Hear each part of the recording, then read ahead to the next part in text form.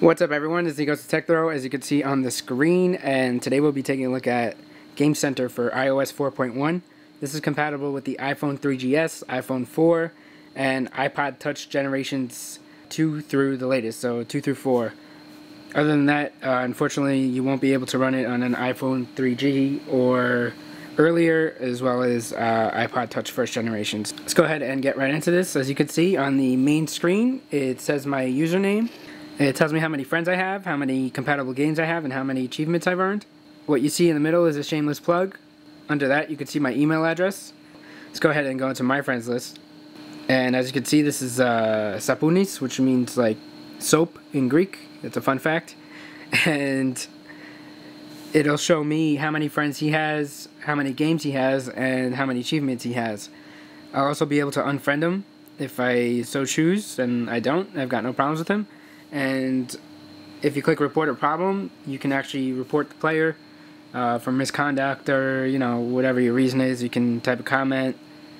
It looks like there's only one reason right now. This player is being inappropriate, and if it's not listed there, you go ahead and tap that, and then type whatever your comment is. But I don't have a problem with Sapuni, so I'm not going to go ahead and do that. On the games tab, of course, you'll see compatible games that you have.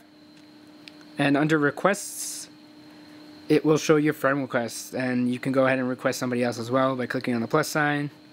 You can enter their email or nickname if you guys would like to add me. There's my email and my nickname, so go ahead and add me if you'd like. We can play some games together. So the only compatible game I have right now for Game Center is Real Racing. So let's go ahead and check that out. When you tap on that, it brings up the Real Racing screen. And as you can see, you can check leaderboards, achievements, and players that you recently encountered in the game. So under leaderboards, you have overall leaderboard and a leaderboard for each track in the game. And under each, you'll have the option of seeing today's leaderboard, this week's leaderboard, and all-time leaderboards, as well as your friends' scores or all scores together. So let's go back and check out achievements. As you can see, there are a good amount of achievements for this game, none of which I've earned. I'm going to go ahead and try to earn one on screen, so in this video, so we can see what it looks like when you earn an achievement, if it makes a sound or if there's a notification.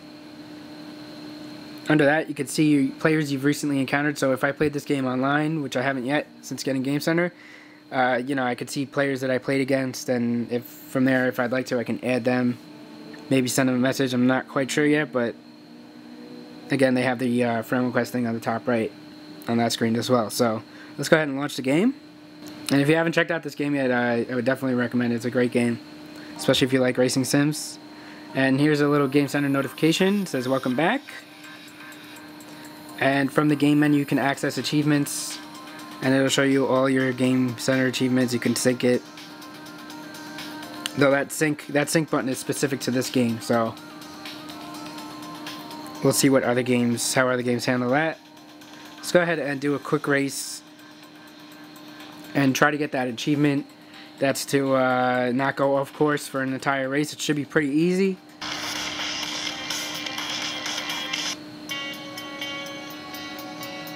So there you can see at the end it said between the lines at the bottom of the screen. And what that was is the achievement unlocking. There wasn't a special sound or anything like that, but it did pop up at the bottom of the screen. So let's go ahead and do achievements. And right there you can see that it's been unlocked. And that's about it. That's Game Center. Let's go ahead into the achievements. And there you go, one achievement there. And under games it shows as well. So that's it. That's Game Center for iOS 4.1 for the iPhone 3GS, iPhone 4, iPod Touch 2nd, 3rd, and 4th generations. And if you like this video, please subscribe. We're going to have more content coming soon, including a review to this spec pixel skin, as you can hardly see. But I might go ahead and shoot that video right now and upload it soon. So thanks so much for watching, guys, and I'll see you in the next video.